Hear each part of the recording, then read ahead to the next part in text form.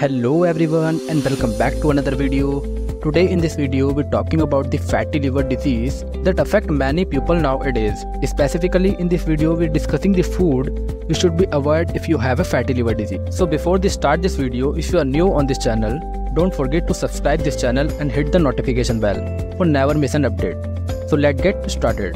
So first of all, let me quickly define what is fatty liver. So fatty liver is a condition when a fat accumulates in your livers, and this is also known as hepatic steatosis. In these conditions, diet play a crucial role to managing a fatty liver. So let me talk about the food you should be avoid if you have this condition. So first is alcohol. Alcohol is a major contributor to fatty liver disease, which can be responsible for the inflammation and damage to the liver cells, which leading to the fat accumulation. Drinking a large amount of alcohol, even for just a few days, can induce the fat accumulation in the liver cells.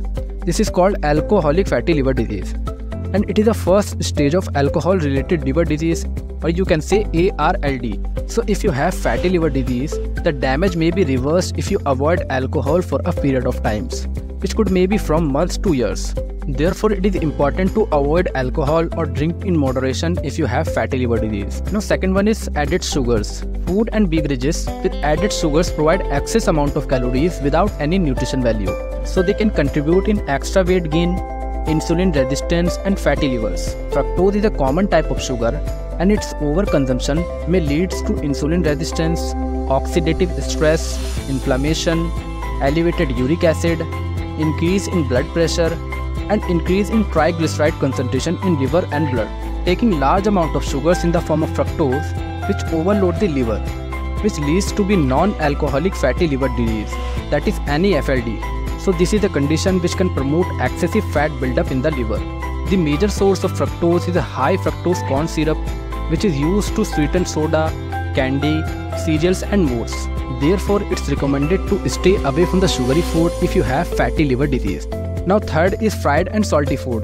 Too much fried and salty food can increase the calorie intake, which can lead to be development obesity, which can be common cause of fatty liver disease. Extra sodium food intake can lead to be fluid retention and increase the liver damage.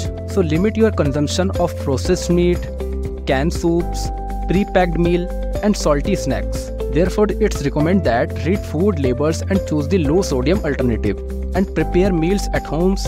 Use fresh ingredients, herbs and spices. Now next one is saturated and trans fats.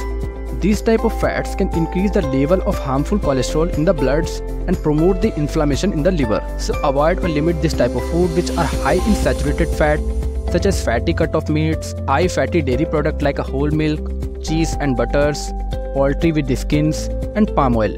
Trans fat commonly found in fried foods, commercially baked goods like cakes, cookies and pastries, in snacks like chips and crackers. So check the food labels before the use for partially hydrolyzed oils as an indicator for trans fats. Coconut oil also contains saturated fats, and it's earlier thought to be harmful. But in recent studies show that these saturated fats are short chain and good for health. These saturated fats are rich in phytonutrients and polyphenols. And studied in animals, these coconut oils has shown the reverse activity in the fatty liver. Now next is processed and packaged foods.